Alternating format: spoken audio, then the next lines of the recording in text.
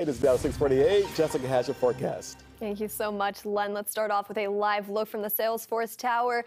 Things are pretty sunny out there right now. Sunny skies just over the San Jose downtown setup. And as we take a quick look at what we can expect for daytime highs, well, the sun is sticking around actually for the next 7 days for that matter. Daytime highs today in the mid to upper 80s in our inland areas, 60s near the bay, 50s all along our coastline with strong onshore winds. This is just what we're expecting as we extend into the afternoon hours around 7 o'clock. Look at Bodega Bay.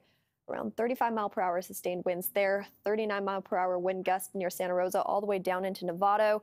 And I want your eyes to actually start shifting off closer to Fairfield. Take a look at this setup as we wake up and head all the way into Friday. Notice how those winds start pushing offshore. That's very significant for a multitude of reasons, but the National Weather Service's eyes are on it too because they issued a red flag warning as well as a wind advisory. So with that in mind, we'll talk about the reason why in just a second.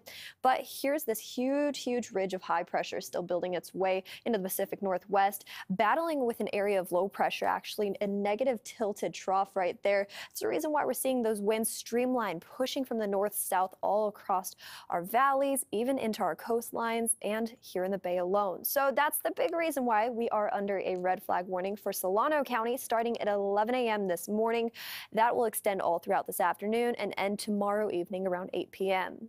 To add to that, just when we thought we were done, a wind advisory has been issued by the National Weather Service from Sonoma all the way down into Vallejo. Concord areas also, mostly in the hills actually, impacted by this. Wind gusts are expected to get anywhere up to 50 miles per hour at times. Let's end on a light note, though. We're expecting daytime highs in the Santa Clara Valley, anywhere from Mountain View all the way down into Sunnyvale, mostly in the upper 70s. We'll see some low 80s in the forecast as we head more south, closer to Morgan Hill, San Jose area. But as we extend off into the east, well, it's more upper 80s over there. It's a warm setup no matter where we are actually in the Bay Area. Even as we head off closer to San Francisco, we are above average today. A daytime high setup of around 68 degrees. 82 up in Petaluma, and that's also the case as we head more north for our friends up near Ukiah, mid-70s there. And as we head into the next 7 days, sunshine will stick around.